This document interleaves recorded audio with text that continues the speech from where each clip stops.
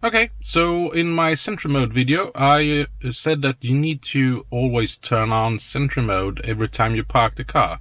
And I also said that that will be changed in the latest version of the software. And now I got the latest version, and I just wanted to show you the different features that is implemented in this one. After the intro.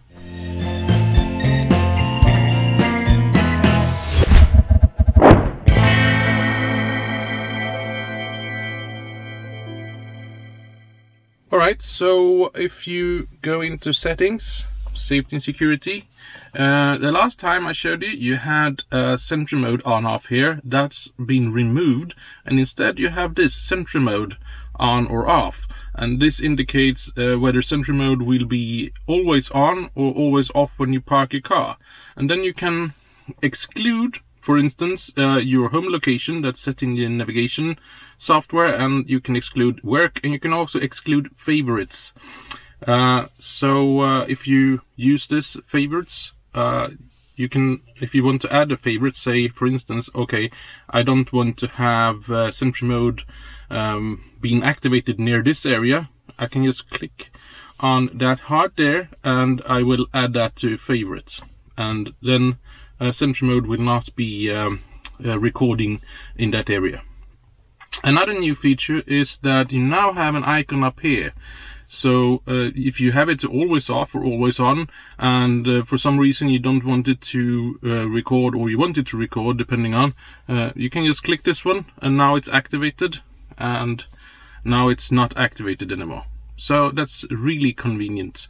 I think this is a big improvement of the Sentry Mode activation and deactivation and how you control Sentry Mode.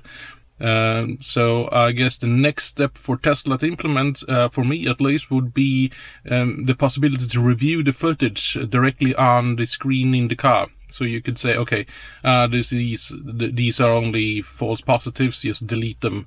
As it is now, you need to bring your USB stick to your computer or your phone and go over the material.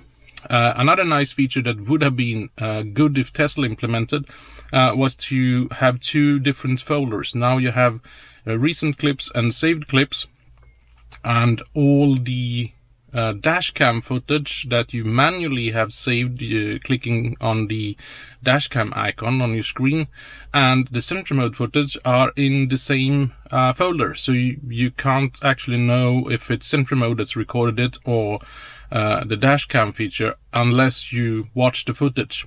So it would be really nice if you could just have, say, a Sentry Mode folder and a dashcam folder, and then that way you could separate the footage. Alright, so there we go. I think it's, as I said, a big improvement, and well, I hope you get this update soon if you already haven't got it. So thanks for watching, drive safely, and I see you in the next one.